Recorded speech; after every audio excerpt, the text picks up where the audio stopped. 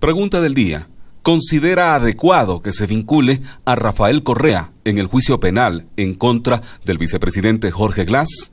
Por supuesto que sí. Si él, siendo el presidente de la República, tenía que tener conocimiento de todo.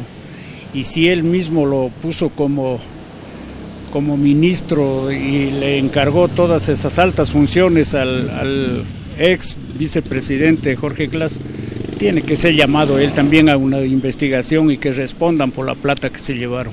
Él es el principal que debe estar aquí dando la opinión de lo que pasó, pues, tanto robo que existió. Pero jueces y fiscales en principio han dicho que no. No, pues ellos, usted sabe que son los mismos que quedaron de los de él mismo. Pero debe comparecer. Debe de comparecer y de no dejarlo que se vaya.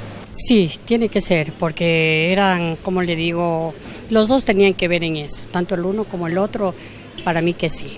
Hay quienes dicen se debe impedir que salga del país nuevamente.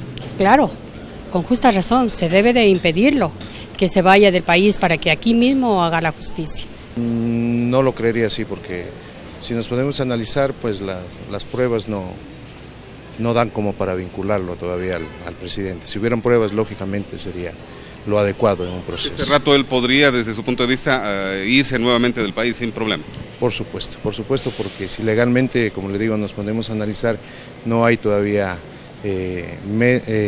méritos, digámoslo así, como para vincularlo a él a un proceso. Pienso que debe ser llamado a vincularse en estos procesos que se están ventilando en el Ecuador. Si es que no tiene nada que ver, yo creo que debería ser vinculado inmediatamente.